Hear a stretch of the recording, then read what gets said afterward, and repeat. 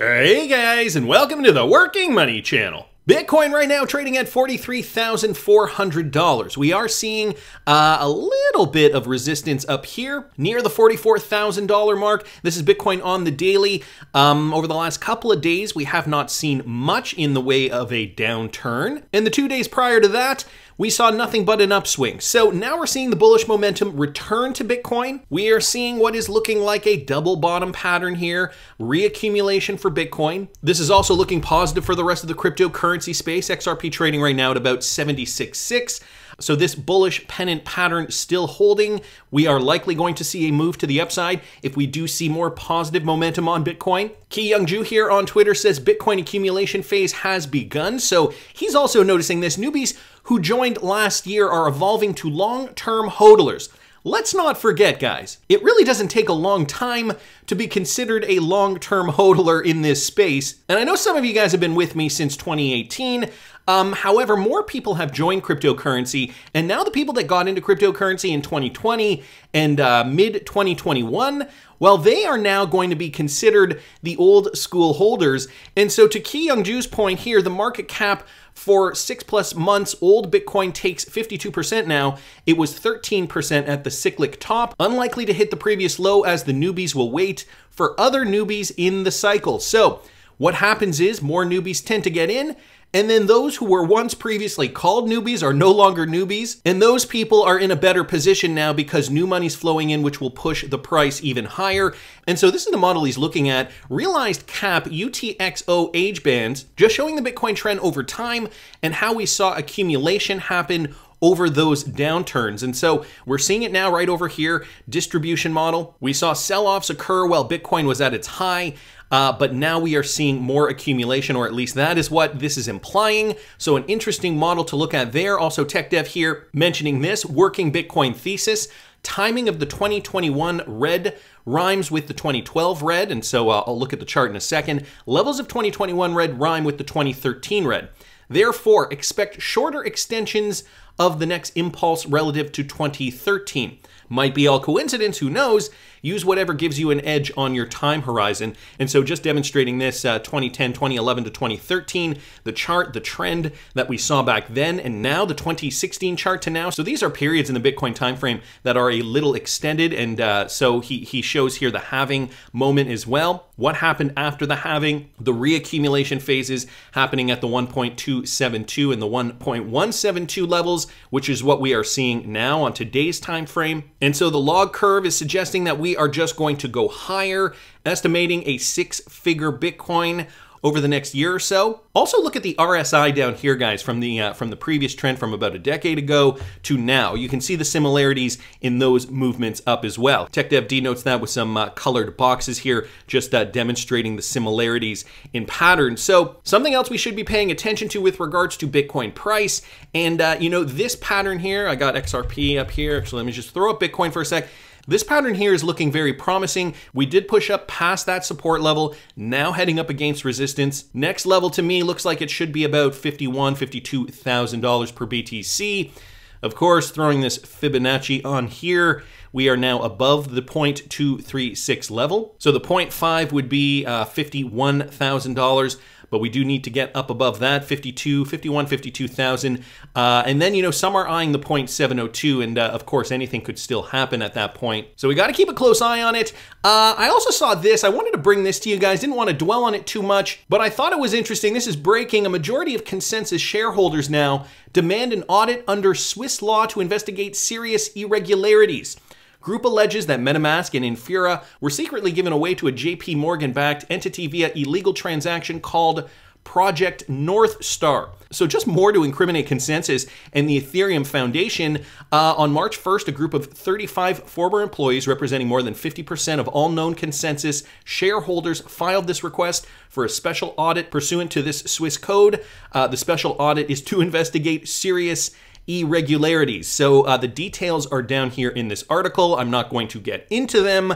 I think this is a good starting point, though, to where I do want to go, because we are getting a better picture of where the Ripple XRP case is going. And someone in the XRP community noticed something very interesting about another case that has been filed against Ripple that he wanted to bring to our attention that could actually give us a hint to when we will actually see a settlement. So first off, let me talk to you guys about this. Ian Northing posted this. Ripple seeks to collaborate with Congress on smart cryptocurrency regulation. So Ripple's head of public policy, Susan Friedman, stated that many entities in the crypto space, including Ripple, seek to work proactively with Congress and regulators on smart regulation for a digital asset space that both fosters innovation and protects consumers. And so she tweeted this out just the other day. Many folks within crypto, Ripple included, are looking to work proactively with Congress and regulators on smart regulation for the digital asset space that both fosters innovation and protects consumers.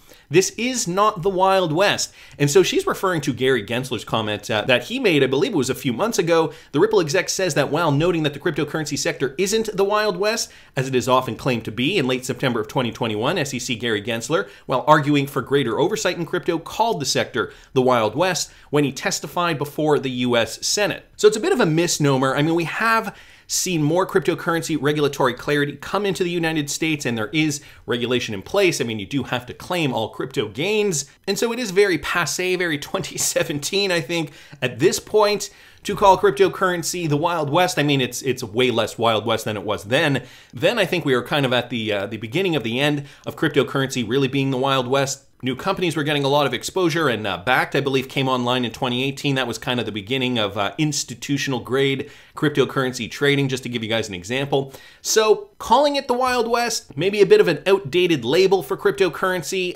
but you know, she's saying Ripple obviously still looking to help proactively with Congress and regulators on smart regulation. We did also recently hear from Jeremy Hogan that April or May of 2022 will be the time frame. This is his prediction. Bank's full SEC lawsuit against Ripple could end in settlement by April 2022. Judge Netburn knows exactly what's in the emails and seen all relevant case docs in camera, including emails related to Hinman's 2018 speech and Estabrooks' notes. According to recent documents shared by Jeremy Hogan, there will be a 1-hour settlement talk between the SEC and Ripple 14 days after the close of fact discovery. Should both parties reach an agreement, there is a possibility that the case could end in a settlement in April or May of this year. So I know a lot of you guys already know about this, and I know a lot of you guys are probably getting very excited about this. However, how do we know this for sure? I'm going to get to that in a second. So far, Judge Sarah Netburn has seen all relevant case documents in camera, including emails relating to Hinman's 2018 speech.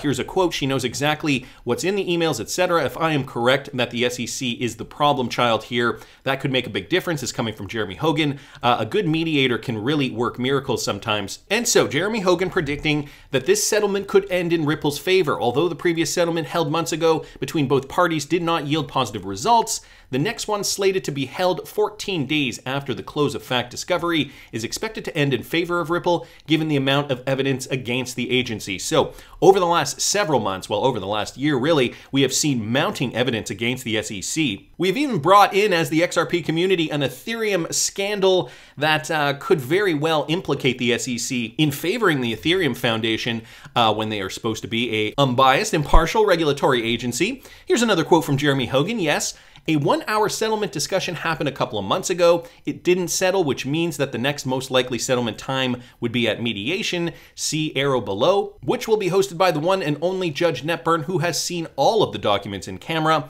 the XRP community friendly attorney said. And so here is his tweet. Just going to bring you guys up the tweet here. Yes, a 1-hour settlement discussion happened a couple of months ago. It didn't settle, which means that the most likely settlement would be at the mediation. And so here is where he points to it, a settlement right down here. Counsel for the parties proposed the following alternative dispute resolution mechanism for this case: a settlement conference before a magistrate judge or the magistrate judge, and then they're supposed to fill in the blanks here for that person's name. So here, right here, he's denoting that we should be seeing this 14 days following the close of fact and discovery. So that puts his prediction into April of 2022, maybe going into May of 2022. Since Judge Netburn has seen all the Ethereum and XRP documents, then could she highly recommend the SEC to settle with Ripple? That was asked by XRP Crypto Wolf.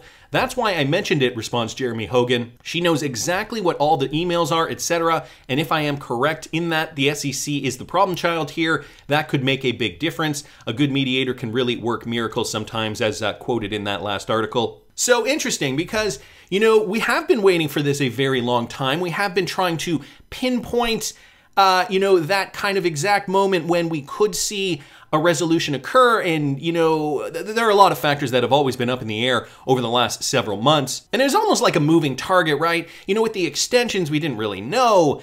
And so, you know, Jeremy Hogan and John Deaton and James K. Filan, just to name three in the XRP community, three lawyers that have been helping us navigate through this, they've been very good about keeping us apprised of where we kind of stand as XRP hodlers, what we should be looking for next. Michael XRP Tag down here saying, so they don't have to have a meeting and discuss settlement within 14 days of expert discovery closing. When is mediation? And Jeremy Hogan just clarifying here, they met within 14 days after end of fact discovery. Generally, that's the first required meeting because it's the expert discovery that really starts to cost them money. We don't know when mediation is set yet. Down here, we file a notice of mediation, but I don't know what happens in New York. So we know Jeremy Hogan is located in Florida, and New York is a different jurisdiction. So there could be different rules there for the legal system. Hassan Al-Azani, though, bringing this up, we said months ago that there is an initial settlement being discussed between the SEC and Ripple.